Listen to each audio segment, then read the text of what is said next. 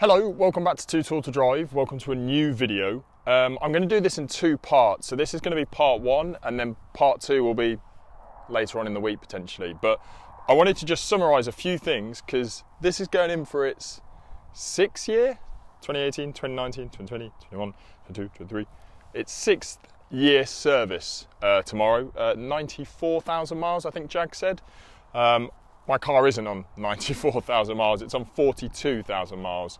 But there's a few things that I've highlighted to Jag about some problems. Now I do have warranty, but what that covers, I'm unsure. So if you've got an F-Type, comment below on some of the stuff I'm talking about and if you've had similar problems and if it was covered, because that'll help me when I'm going tomorrow.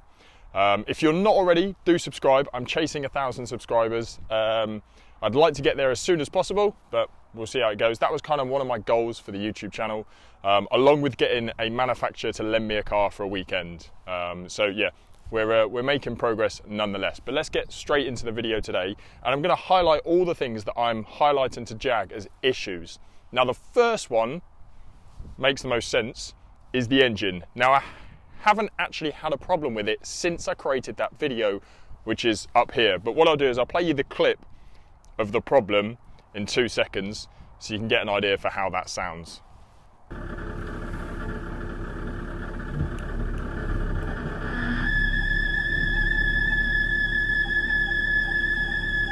So yeah, that's not a great start in terms of sound. It hasn't happened since, so I'm not too sure what's going on, but it seems to be okay now. There are a few other things that I'm getting fixed as well. I've highlighted to them. One of them is the lights. So the lights for me aren't very bright at night unless they're on full beam. They seem to just point directly at the floor. Now I did speak to them a little bit about this on the phone, and they said they can't do anything because they're not an MOT place. So I'm not sure that's going to get solved tomorrow. A few other things is the trim around the window. It's starting to peel away. Now that, I've been told, isn't covered under the warranty. However, I'm pretty sure other F-Type owners have had it covered under warranty. So comment, let me know, because I'm going to need some help. In terms of the actual car and driving, I haven't really got any faults. Like I said, it's just that engine noise that's the issue.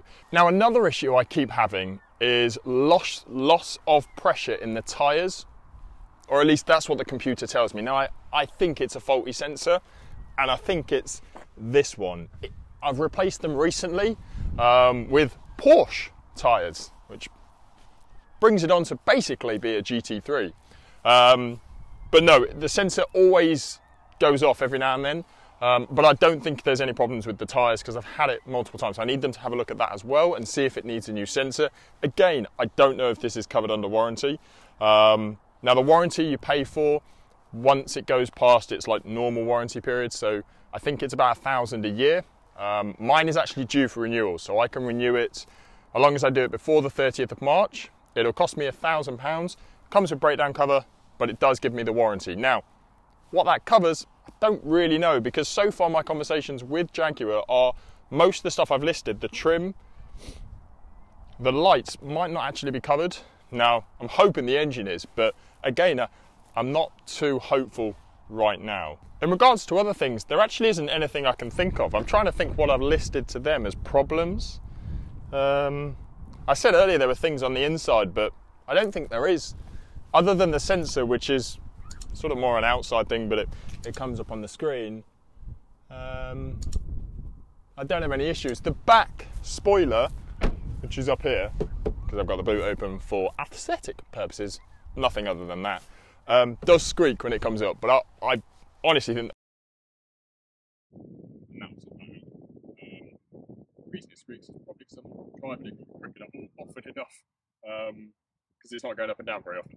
It comes on at 55 miles per hour and goes down at 50, no, to the back. It comes on at 70-ish and it goes down at 55. So that gives you an idea of speeds you have to do to raise and lower it if you don't have it as an option. When I first bought this, that was one of the things I wanted. I didn't want a fixed spoiler, but actually seeing fixed spoilers on the road, I kind of wish I did have that. But I don't know if it's just the grass is always greener scenario and you always want what you don't have. But yeah. But anyway, other than that, I think that's about it. This wasn't going to be a long video at all. There are a few things changing on the car recently. I know I've spoken about this a million times, so if you've heard this a million times, I apologise. But yeah, the chrome is going, and it's going to go black, including the one at the front, but there will be a bit of colour coming too. Only a little bit of colour, not going crazy. As I mentioned, I've got a pretty big trip planned in June, and it's just making me get everything sorted that I've wanted to do kind of since I've had this car now. So again, really quick video. Thank you very much for watching. Thanks for subscribing. There are more videos coming. I'm freezing by now. So this is the commitment. It's also 35 minutes till the Formula 1 goes off. So I've done this in perfect time. I'm not going to edit it. Well, no, I might edit it while the Formula 1's on. It depends how exciting the race is going to be. It's the first race and I did miss quali, so got a little bit to catch up on. But yeah, other than that, that's it. Thanks very much for watching. I do appreciate it. Just a quick video, and I'll catch everyone in the next video.